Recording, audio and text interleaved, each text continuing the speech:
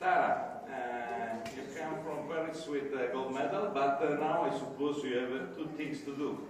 The first one is do your best tomorrow evening in long jump. The second thing you have to do is suggest to your husband, that is a great Paralympic athlete, what's the best way to win the gold medal at the Paralympics? Just going out there and having fun. I mean, he's working hard this season to get to this point. He has a target on his back, and he's going to be the hunted this year. More than 7 meters? Hey, I mean, you guys saw how that track went for the European Championships, so we'll see what happens. So I have a question for Tara now. You've been so consistent this year, over 7 meters, so that must be a really good feeling. Yeah, absolutely. I've worked so hard this season to just get to the position I'm in today. I feel like my hard work is showing.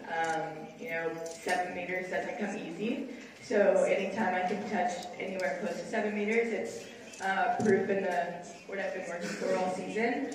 I feel like I hope I get to change the game of long jump to make 7 meters not as difficult for these women, so we have something to reach for. I feel like we can change that 7 meter mark to 7:20s and 7:30s plus. If there's no one else, I'm going on. Tara, you had some rough times a few years ago with mental health issues, and now you look like a totally different athlete. You're very joyful when you're out there on the track. Tell us a bit about that.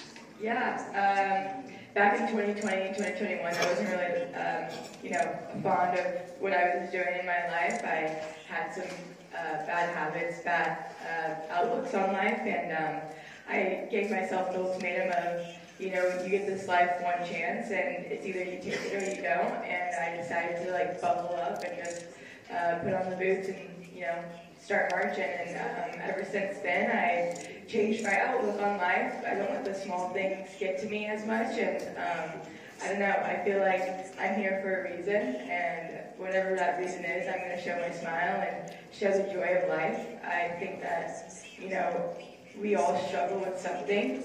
And if I'm able to voice my opinion on mental health or voice that I struggle too, I feel like that can, inspire not just women, but everyone in the world to just, be themselves and go out there and just live life. Noah Niles. Some people love him, some people hate him, I don't know. But one thing is for sure, people talk about him, he's an icon, and you are the new icon. You and Hunter are the golden couple of the Olympic Games. You are inspiring a new generation. How does that feel for you? It feels good. I mean, I'm just out here living. I'm not trying to be, doing this for the views or doing this to be seen. I'm just living.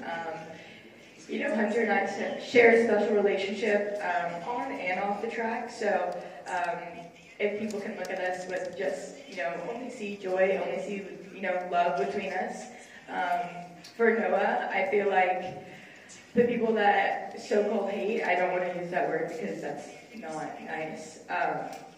I think that people just haven't seen him for who he is. I feel like he is a different cat. He has a different walk of life. But I think it's beautiful that he's able to share his expressions and share his full personality. I think people can take note of that. Talk about your move up to K-State and the coaching and opportunities that you're excited to.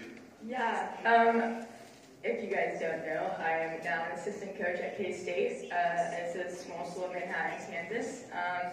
I'm so stoked to be there and stoked to bring my knowledge to other athletes. I feel like I have a different viewership on the NCAA as I was a transfer. I've been around the block, I feel like, with multiple coaches, and I struggled with depression in college. I've struggled with success in college, and I don't know, I feel like my idea for me as a coach when I go over there is just to give insight rather than, hardcore coaching. I will share my expertise on what I know in the jumps and sprints, but at the end of the day, I want to give kind of like my 2 cents and help these athletes, you know, get through college.